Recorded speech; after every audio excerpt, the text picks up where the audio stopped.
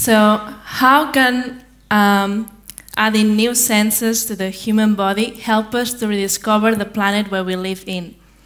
So right here and right now, my body is connected to online seismographs that allow me to perceive the seismic activity of the planet.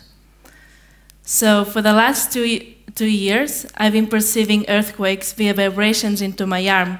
So now I'm here in Munich, but if there's an earthquake in California, my arm will vibrate.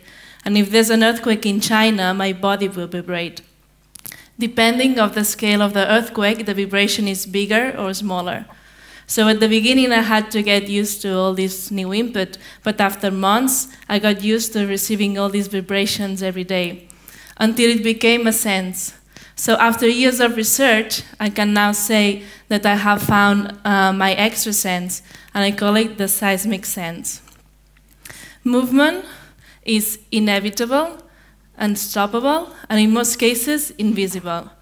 There's something magical about perceiving the invisible movement. Imagine if all of us could perceive invisible movements, or what we have behind, or what is happening in the other side of the planet. Moving is one of the things we do permanently. The first thing you ever did, and probably the last thing you'll ever do. Even what we think is still is not a still. Like if we look at this stage closer with a microscope, we will see that there's lots of activity. And this building itself is constantly moving because the world is constantly rotating around the sun and itself and across the space. There's something extraordinary about movement because there's no practical antonym of movement. There's no such thing as stillness. Everything moves. There are some movements that we can't perceive them because we cannot feel them or see them.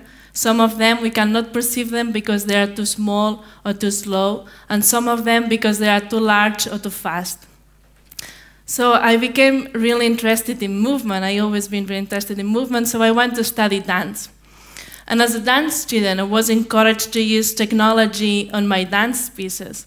But there was always something that I disliked about that. Always that I had to use, always that I saw a performance that used technology on their pieces. I always felt that the technology in the dance pieces diminished the power of the performer's presence. Always that I went to see a dance piece that used technology, it felt cold, distant, and unnatural. So I wanted to find a way to use technology in my dance pieces in a less aggressive way. So then I thought that instead of using technology into the dance piece, technology should be used into the dancer. So technology should be part of the dancer's mind instead of the dance piece. So I thought that I would incorporate technology into my body in order to extend my senses. And then from these new senses, I would express myself through dance piece. But I didn't know what sense I wanted to extend. I didn't know how to extend my perception of movement. And after a while, and then it came to my mind that I could perceive a speed. So that's what I did. I created and wear a speed detector into my arm that allowed me to perceive the exact speed of any moving object or people. So I would sit somewhere and I would point at people, and then I would feel if people were walking 3 per hour or 5 per hour through vibrations. So after wearing it for a while, I was able to detect different speeds to my arm. But wearing technology wasn't comfortable enough. I didn't want to wear a sense. I wanted to have a sense. That's why I collaborated with my friend Marcos Rodriguez, and we created a pair of earrings that transformed my body into a speed radar. So if someone was walking from right to left, I would feel a vibration into my right ear and then into my left ear. So I could know the speed of the people walking depending on the interval of each vibration. So I learned speed by the intervals of the vibration. So after noticing these constant speeds, I realized that context modifies our walking speed. So we all modify the way we walk depending with who we are with or where we are. So I started the project around Europe. I wanted to define each capital of city of Europe by its average speed. So I would stand in each city, in different spots of the city for several days until I found the average speed of the people walking, of the citizens walking. I traveled around 30 capitals, like this. And for example, this is the speed of London. This is the speed of Berlin. This is the speed of Lisbon. And this, oh, I got dizzy now. This is the speed of the Vatican City.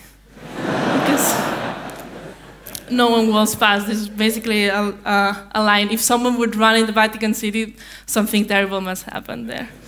So, I also created the dictionary movement of defining each capital city. So now I can ask dancers to move like a Stockholm movement or Paris movement, and the quality of movement can change a lot. So after detecting the speed of the other people, I was interested in to know my own speed. So I used the machine to teach myself my own walking speed. And after learning that, I thought that I could use this new skill to avoid red traffic lights. Because if I knew my own speed, like to arrive in time on the green light always, I would never have to stop. So I wanted to put this in practice, and I chose the Rambla de Catalunya in Barcelona that has 8 traffic lights. So I calculated the distance between each traffic light and the timing of the green light, so I would know what speed to walk, and it worked. I went from one end of the street to the other one non-stop, just by modifying my own speed. So imagine if we could apply this to a whole city, and imagine a world where green lights were always on. We just need to know our own speed and be geolocated. So after perceiving all this speed, one day I decided to turn my earrings around and to wake up my back and to experience the presence that I have behind. And this opened up a whole new world of my surroundings, a whole perception of the reality. I experienced the absence of behind. So by turning the earrings around, I could perceive if someone was moving behind me, or if someone was getting closer or further away from me. So imagine if we could all perceive what we have behind, probably our lifestyle would change. For example, we would avoid this uncomfortable situation when you try to walk fast and someone is blocking you in the street when you try to pass them over.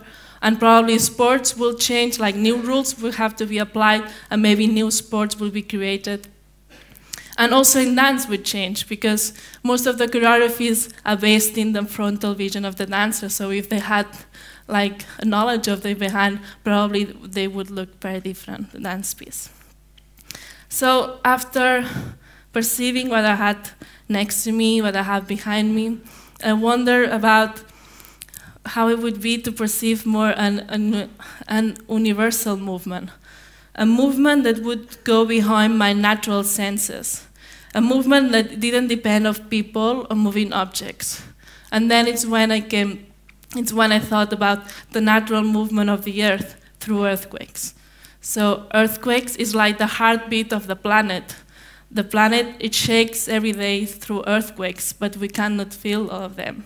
So I thought it would be amazing to be able to perceive this universal movement, like to perceive a movement as profound as earthquake.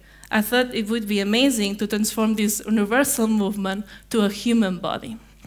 So it's when I created the seismic sense, and now I create dance pieces with this.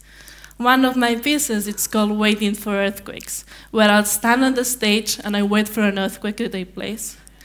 And when this happens, I dance, and the intensity of my movement depends on the intensity of the earthquake. So if during the performance there's no earthquakes, there will be no dance. Yeah, I wanted to give this talk like also depending on the earthquakes, but I think the TED people didn't really like. So I just pick ignoring the earthquakes now. So after these external vibrations, after perceiving this universal movement, and after this motion became an emotion, it's when I felt cyborg. It's when I felt that the union between my body and cybernetics had united. So it's also when I start to encourage other people to look for their own sense and to search and to experiment with extending their senses and their perception of reality. So that's why in 2010 I founded the Cyborg Foundation with Neil Harbison. It's an international organization with 3 aims. One is to help humans to become cyborgs. The other one is to defend the cyborg rights. And the other one is to promote cyborgism as an art and social movement. Cyborgism is an art movement where artists can express themselves through a new sense created by the union between an organism and cybernetics. So I think the union between humans and technology is like movement. It's inevitable, unstoppable, and in most cases invisible. Invisible because most of the people already have an invisible connection with technology. We even say, I'm running out of battery, rather than say, my phone is running out of battery. So now that I'm a cyborg, now that my organism and cybernetics have united with an extra sense, I don't feel closer to robots or machines. I feel closer to nature because I can feel my planet. And I feel closer to other animals that can perceive earthquakes too. So I strongly believe that we can learn a lot from other animals, that we can get inspired from them. Because if we look closer to their senses, we will see that what we think is very unnatural is actually very natural. Because some animals can fly, some animals can perceive the infrared and ultraviolet, some animals can create light in the dark, and even immortality already exists in nature because there are jellyfish that never die. So adding new senses to the body can help us to rediscover the planet where we live in. And people from the 20th century predicted that the union between humans and technology would be dangerous and natural, and that would disconnect us from our planet. But it doesn't need to be this way. We are the ones that need to make sure that the union between humans and technology doesn't alienate us from nature, instead of bring us closer to the planet, to the nature, and to other animal species. Thank you.